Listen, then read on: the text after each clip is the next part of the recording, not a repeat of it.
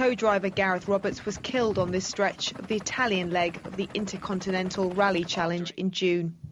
The 24-year-old from Carmarthen came from a family of rally drivers.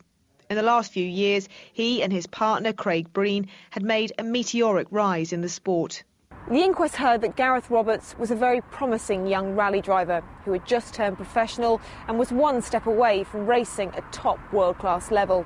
His father described him as an inspiration to others who was living his dream and accepted the risks of doing what he loved.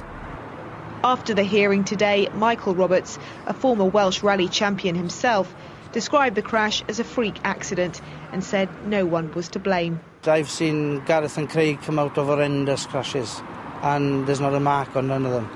It's just one of those things that had happened at that present time, and that's the hardest thing to accept. I've seen him come out of vehicles that's 10 times worse condition than what it was, and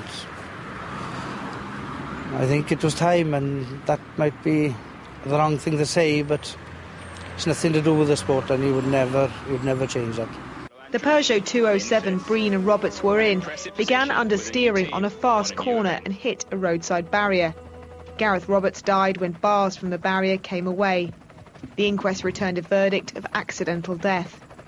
Seen here racing in Wales, Gareth Roberts has left behind a legacy.